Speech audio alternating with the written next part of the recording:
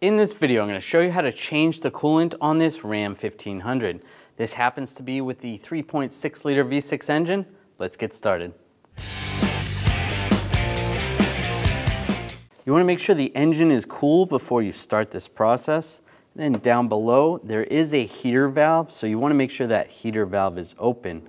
So we're going to start the vehicle briefly and turn the heat to the hot position and shut the vehicle off. Now double check, make sure the vehicle isn't hot, the coolant's not hot before you take this cap off. Even grab the hose, give the hose a squeeze, and then you can take the cap off. Now we're going to drain the coolant. You can see on the radiator there is a drain. I'm going to use a hex socket, a 10 millimeter. Make sure you have a drain bucket underneath.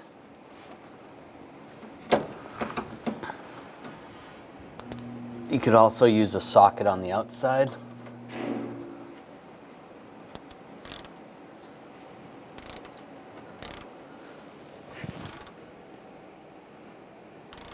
And get that draining. And once that's drained out, we'll just tighten that up.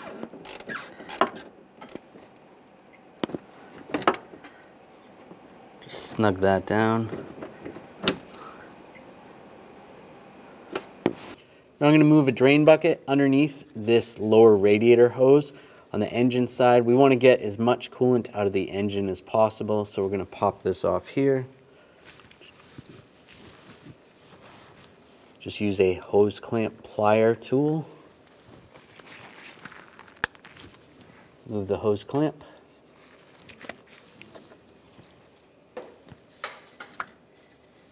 And wiggle the hose off.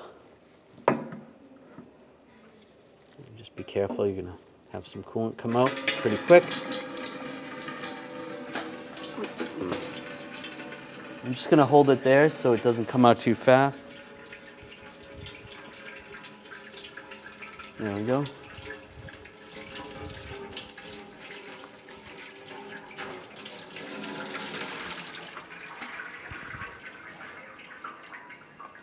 I'll drain a lot more coolant out. Now we'll take this hose off as well. Just use the hose clamp tool, hose clamp pliers.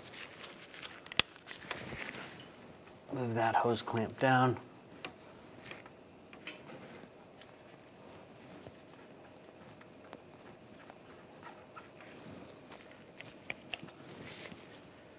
Grab the hose, give it a wiggle. A little bit of coolant there. And just drain that out.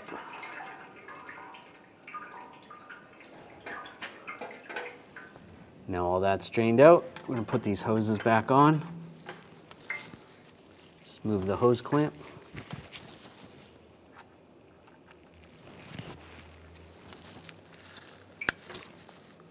That's in the right spot. Do the same with the lower one. Just going to move the hose clamp first, just so it's a little easier. Just so it's in the right spot. Slide it over.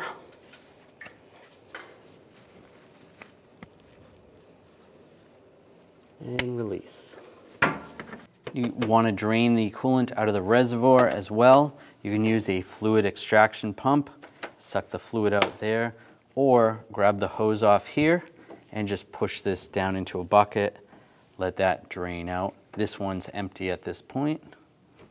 Put that back on. Now we're going to use a funnel. This one has an adapter. Makes it a little easier.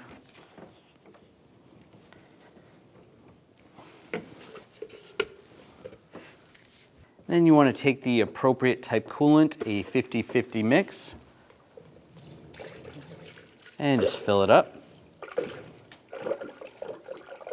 That is full now. I'm just going to take this funnel off. Take the cap off. You can put the cap back on. It's all the way full up here. Top off the reservoir.